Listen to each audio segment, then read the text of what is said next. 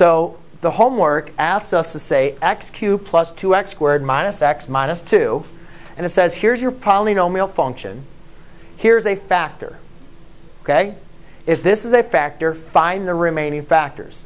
Well, ladies and gentlemen, it says it's a factor, right? So if that's a factor, that means when I use synthetic division, I'm going to get a remainder of 0, right? If I plug in f of negative 1, I'm going to have that equal to 0, right? Now, we could just plug in f of negative 1 and know it's going to get 0. But that's not going to help us out because what the question is asking is find the remaining factors. Right? We want to find all the factors. When we factor 12, and we say, oh, it's 4 times 3. Remember, a lot of times we talk about linear factorization.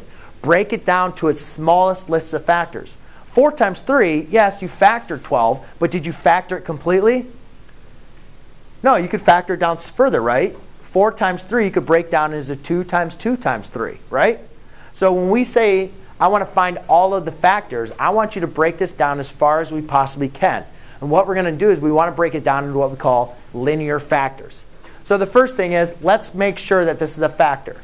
So I say x plus 1 equals 0.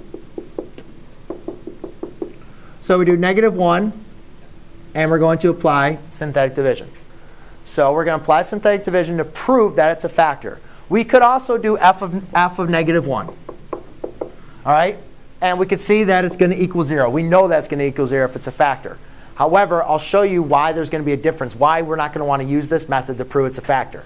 So we'll do 1, 2, negative 1, negative 2. Bring down the 1.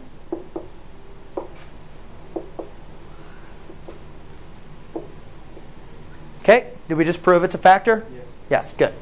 So remainder, constant, linear, quadratic. OK.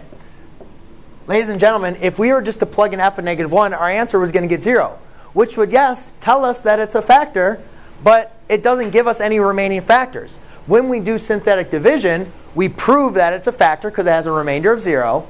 But then we also get our answer, our quotient, which then what we can do is we can divide this further, or we can factor this further.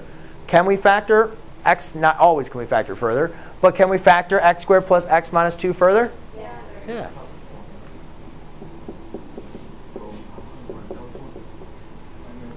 So we factor this further to give us x plus 2 times x minus 1. And then if it says list all of the factors, we know that's a factor. That's a factor. And then our original factor is now going to be x plus 1. OK? So when I say determine if it's a factor and then list all the remaining factors, that's what I'm going to do. Yes, Viori? If it doesn't come out to 0, you just put not factor. Then, well, you could say that's not a factor. You could say, oh, your original problem that you gave me is not a factor.